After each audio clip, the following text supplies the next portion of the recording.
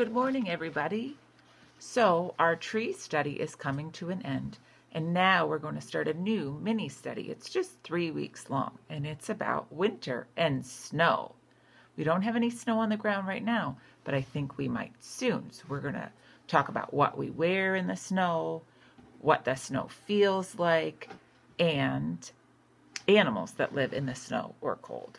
So today's story is called All About Winter Weather. When the weather starts to get cold, what changes about our clothes? Let's see. Hello, winter. Grab a coat, put on a hat. Winter is here.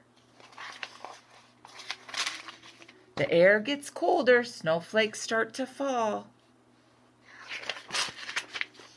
Plants don't grow, trees are bare, frost covers branches. We talked about that in the fall. All the leaves fall off the trees to get ready for winter.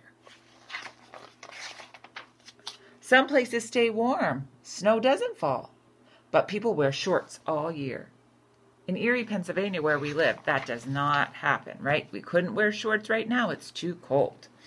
Ice and snow, brr, the air is cold, rain freezes, frozen rain is called sleet. Streets are icy, plows keep streets safe. They spread salt and sand. Have you ever seen a snowplow before? Wind blows snow all around. It's a blizzard. When it snows a lot and you can't really see because it's blowing, that's called a blizzard.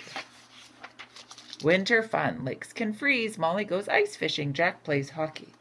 Have you ever went ice skating before? Or ice fishing? Sophia makes a snowman. Lily and Lila go sledding. What will you do in the winter? What fun things do you and your grown-ups do in the winter? Have you ever built a snowman or went sledding?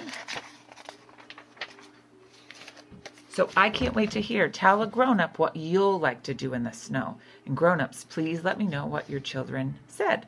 Thanks. Have a great day.